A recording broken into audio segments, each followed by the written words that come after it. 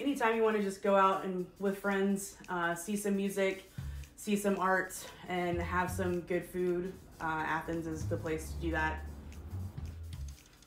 Hey everyone, I'm Camille Hayes. I am a native Athenian. I grew up here loving the arts and Athens and everything there is to do here.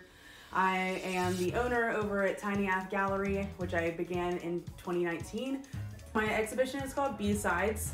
The subject matter I like to paint the most is musical instruments because I'm always seeing live music when I'm painting. I use vibrant colors and mostly paint abstracted musical instruments. I lay a lot of paint on my canvases.